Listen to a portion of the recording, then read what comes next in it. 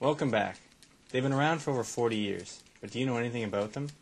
Jamie Ross caught up with the UNB Woodsman Lumberjack team to find out what it means to be a woodsman. Whether you've heard of them or not, the UNB Woodsman Lumberjacking team has a tradition of winning that dates back to the early 1960s.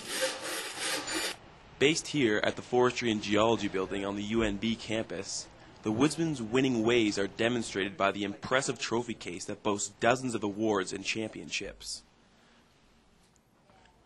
Although lumberjacking has been relatively underground at the school in the past, team faculty advisor Jason Golding says the sport is growing. Traditionally, there's been more alumni attending these events over the years, but it seems to be growing. There seems to be more media exposure.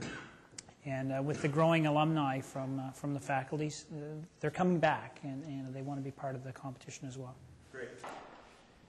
As defending Canadian intercollegiate lumberjacking champions, the Woodsmen are made up of 2 men's teams and 1 women's team. Each team has 7 competitors. The sport features a unique mix of 13 individual and team events that require a well-rounded lineup of athletes. Team captain Bill Freeman said this year's squad is sitting pretty for another first-place finish. This year, well, we're reigning champs from last year. We won the league last year, and right now we're sitting in first place. And our men's 2 team is sitting in 3rd place, I believe. And they're doing really good. We're really strong this year. We got a lot of depth. What sets the Woodsmen apart from the other teams on campus is their self-sufficiency. Both the team president and the team's coach are competitors and forestry students. Also, the Woodsmen raise all their own money and plan all of their own road trips for away competitions. The team's head coach, Andrew Holt, says he's proud of how much the Woodsmen are able to accomplish. I just think that this team is a spectacular thing, and I think there should be more organizations like this on campus. These are really some of the finest individuals I've ever had the pleasure to work with, and we do so much with very little. We raise all our own funds, we completely support and organize ourselves, and it's honestly impressive what these guys do on a regular basis to put this on. Very impressive. Whether or not they get the recognition they deserve, the UNB Woodsman team plans to continue winning, hacking away at the competition 1 log at a time. For Sioux Journalism, I'm Jamie Ross. Snow's on the ground and there's a frosty chill in the air. But does that mean it's time for tinsel ornaments and indoor evergreens? TJ Milburn takes us inside one apartment's experience with this hot issue, early Christmas spirit. Can't study, can't sleep. It's just another annoyance. They have the apartment decorated, and now there's Christmas music.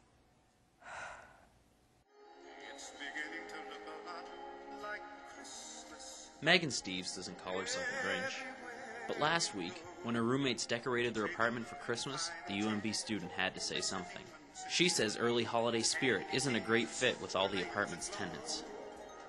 Who's to say they're overly Christmas spirited, you know?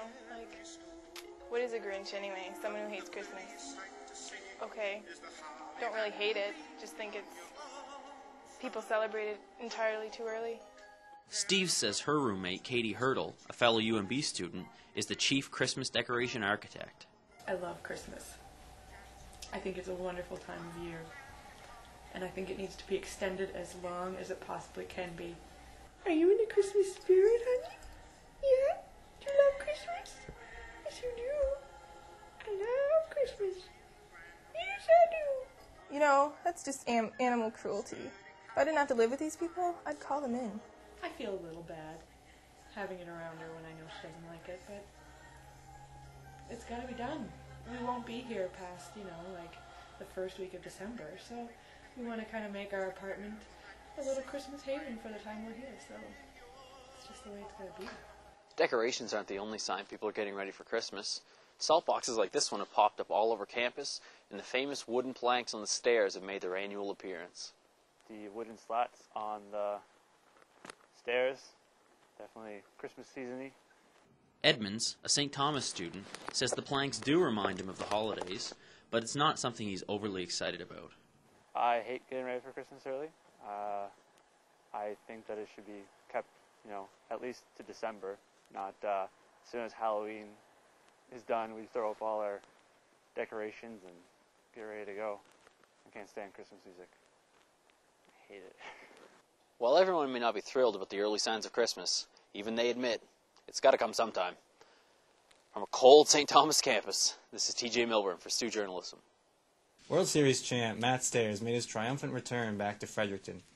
Chris Fox was there and has more on the story. It was a hero's welcome Saturday for Fredericton's Matt Stairs, who after helping guide the Philadelphia Phillies to a World Series just last month, returned home for a 2-hour autograph session at the Regent Mall, with all proceeds going towards the Fredericton Boys and Girls Club. The event kicked off at 1 o'clock, but hundreds of fans were lined up long before that, with the first few trickling through the Regent Mall doors at 10 a.m. John Baker was one of those people. He played midget hockey with Stairs 25 years ago and said even then it was clear Stairs had a gift. Very competitive and very good at whatever he tried, so I think it was surprising to me when he chose baseball, but at the beginning he played in Mexico, he played in China, he's been all around the world playing baseball, so he really stuck with it, and I think it's a great story. Stairs, although slightly tired after signing everything from baseballs to framed photos for nearly 2 hours, said he was happy to do the event. These days, Stairs lives in Maine with his wife and 2 daughters, so he enjoys it whenever he can get home and see old friends.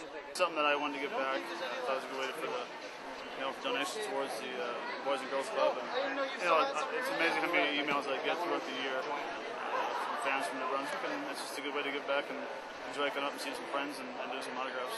As for future celebrations of his World Series in Fredericton, Stairs was taking a wait-and-see approach Saturday. I heard they were going to give me name a street after me, which is an honor.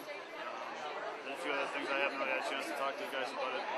But I imagine next couple of weeks I'll sit down and talk to you guys, and whatever they do, it's a great honor. For Stu Journalism, I'm Chris Fox. Thanks for tuning in for this week's edition of the Stu Basement Tapes.